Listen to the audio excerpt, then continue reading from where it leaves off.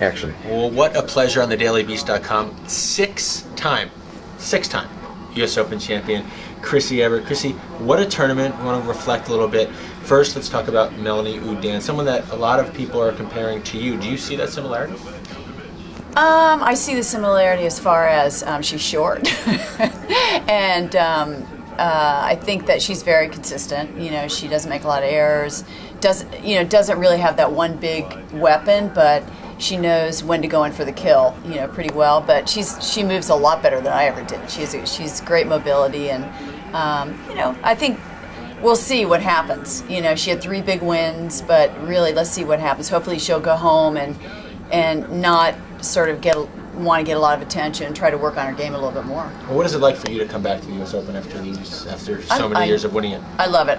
This is the only Grand Slam that I come back year after year, and I bring my boys and I bring my husband, and we get to sit in great suites like this, the USTA, and I really enjoy it, and it's a way for me to keep in touch with the current players. Well, on an unfortunate note, last night everyone's been talking about Serena Williams and what happened with their match against Kim Clijsters. What are your thoughts on that?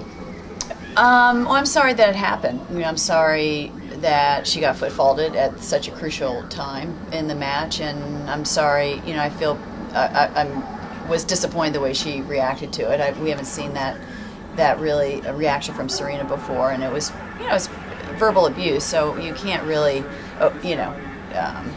say that was an okay thing to do. But everybody's human, and I'm sure she's gonna, if she just admits that she made a mistake, and she's human, and she was just so had so much passion at that point, she just let it go, and hopefully she can get it behind her, and everybody else can too. Well, what do you think of Kim Clijsters coming back after having a child and a layoff in the finals of the U.S. Open? It's a pretty great story. It's a great story. When I saw her play this tournament, I thought she was playing better than when she was playing before she had the child and when she had won here, and I was shocked at how she was matching Serena and even hitting deeper and hitting harder and just matching her shot for shot. We haven't seen a woman like that in so long, besides Venus, who could challenge Serena like that. So, I think it's a great story, and I don't know how she does it. Once I had my first child, I was so in love with that child that I had nothing left over for my tennis. So kudos to her that she can do both.